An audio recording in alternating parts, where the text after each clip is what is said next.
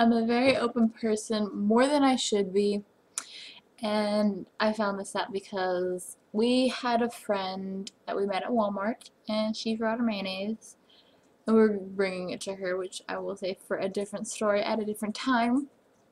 Anyhow, we met them outside of Kroger's, and we all decided that we were gonna have a little bit of a chit chat, you know?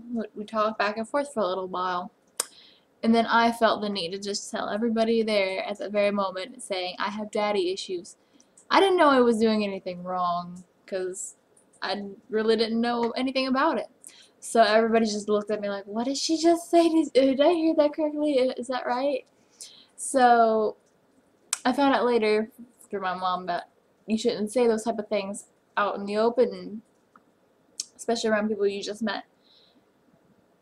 So I was taken back by it by a little bit. I was just like, I didn't know that. It was a little weird to me.